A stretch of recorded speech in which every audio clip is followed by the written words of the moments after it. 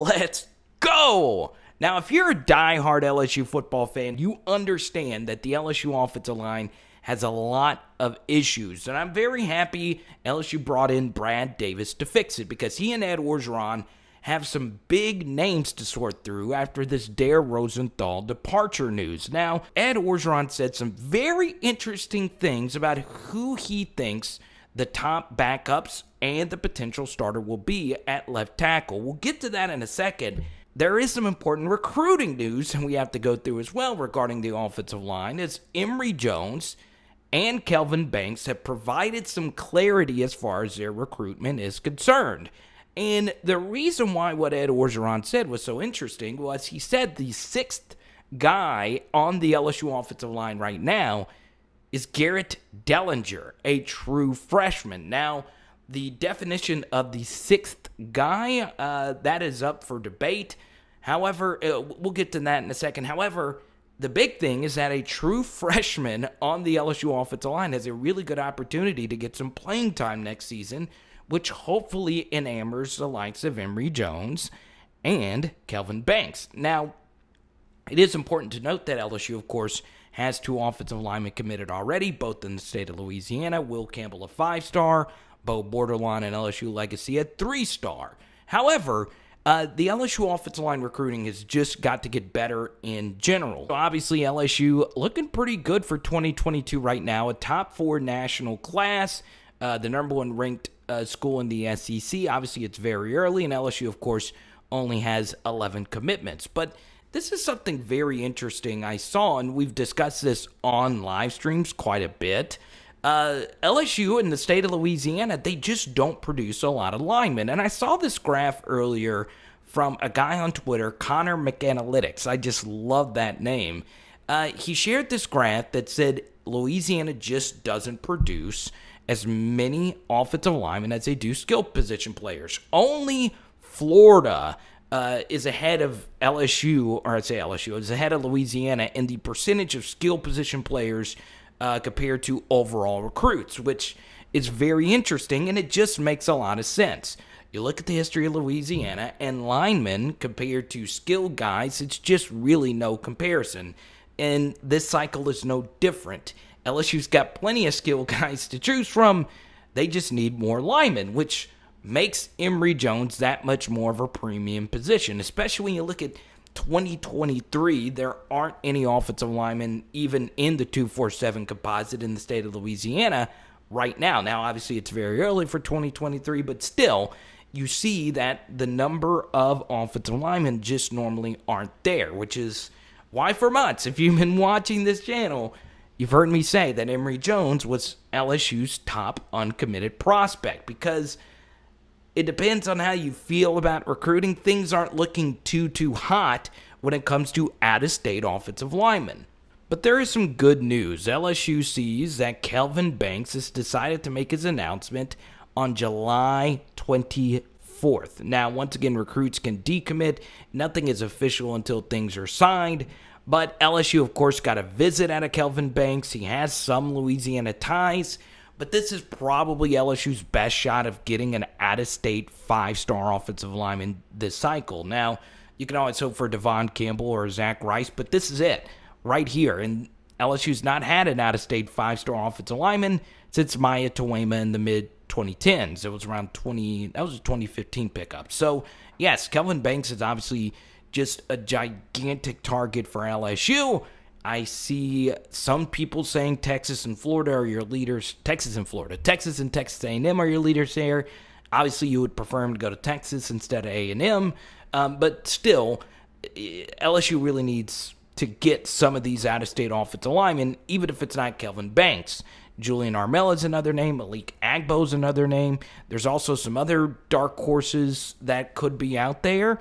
But this looks like this could be it, which is good that Kelvin Banks is going to give us some clarity on July 24th. So obviously LSU's going to turn up the heat here. We'll see what happens. But then we go back to Emery Jones, who said he's going to make his announcement before the beginning of the high school season. Now, Emery Jones has pushed back his announcement date before. we'll see what happens there. Look at some other offensive tackles. LSU was in the running for Kam Dewberry. He did not list LSU in his top 5, so that ship has probably sailed for the 4-star at Texas. Before we get into this current offensive line, let me throw a few sleepers out there. And how about the 2 4-star offensive linemen our guy Brad Davis already had committed? And those 2 guys are Emarion Harris and Andrew Chambly. So Maumelle is right outside of Little Rock, so that's both in central Arkansas. It'd be a lot harder to potentially flip these guys if they were in northwest Arkansas, but, Little Rock is still a good ways away from Baton Rouge, about a 7-hour drive, depending on where you go. So, yeah, that would be obviously a tough flip. I don't believe either one of them has LSU offers. But, I obviously, if you're LSU right now, you would take any 4-star offensive lineman, considering how thin you are at the position, which obviously turns up the pressure even more on Emery Jones. Now, obviously, Fitzgerald West is a Louisiana defensive tackle that LSU has offered as an offensive lineman. Does he want to play offensive line at the next level? We don't know. That's obviously a personal decision. One thing I've found to be very interesting is that there was a Louisiana offensive tackle, Cam East, in the class of 2022 that just committed to Mississippi State. And Mississippi State, of course, picked up former LSU commit Lucas Taylor as well. And Cam was 6'7", 280. I know LSU wanted to see him camp just a little bit more, but Cam East went on ahead and committed.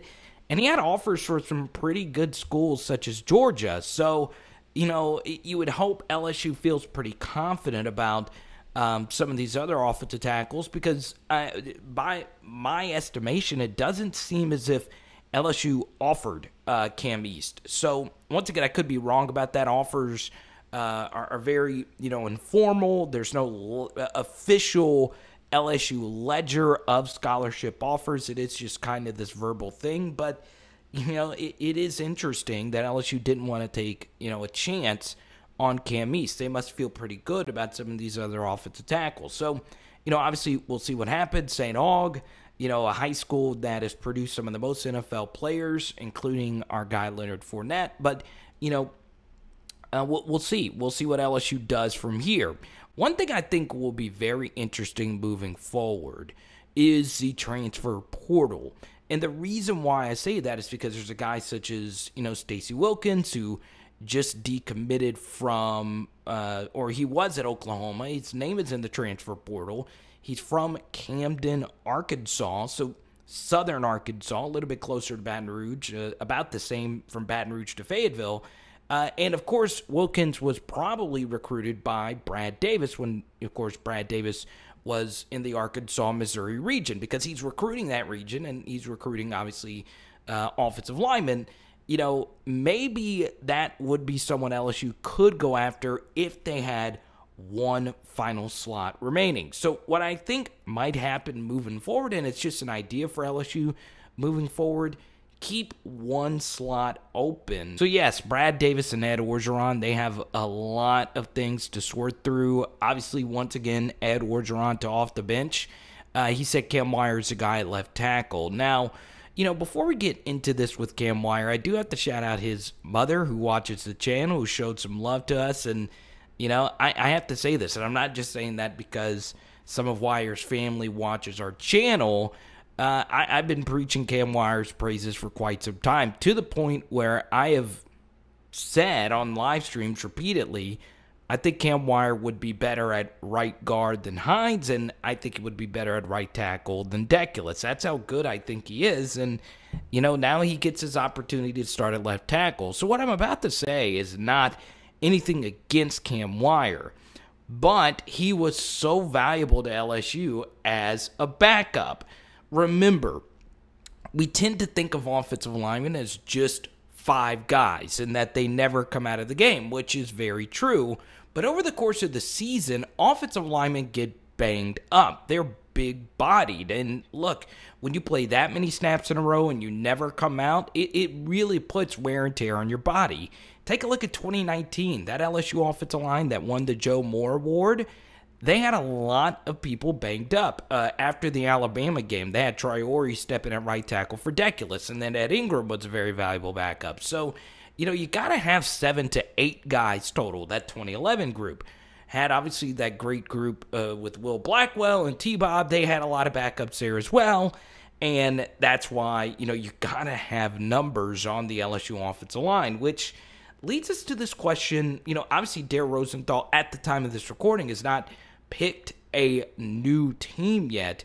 Does LSU actually pursue Dare Rosenthal to come back? Because, of course, the transfer portal is not official unless, of course, you sign with a new university. And then, as of right now, it looks as if Dare Rosenthal is not going to be with the team. And this LSU offensive line is going to have a big numbers issue on their hands. Now, obviously, Garrett Dellinger got a lot of love this morning, and rightfully so. He is a 4-star prospect for a reason, but we'll see. I mean, we'll see if he's going to be ready to go going into this next season. And then it gets into the James Craig development issue. Well, if Garrett has jumped all these guys, what's happened to Doomerville? What's happened to Xavier Hill and Marlon Martinez and some of these other guys that are older? Obviously, Kardell Thomas, he released a very interesting statement yesterday, and the timing of it was very interesting considering the Dare Rosenthal news had just broken. A few hours later, Kardell released a statement saying that he is looking for potential sponsorship opportunities with the new NIL. He is the first college athlete I think I've even seen put out a public response such as this.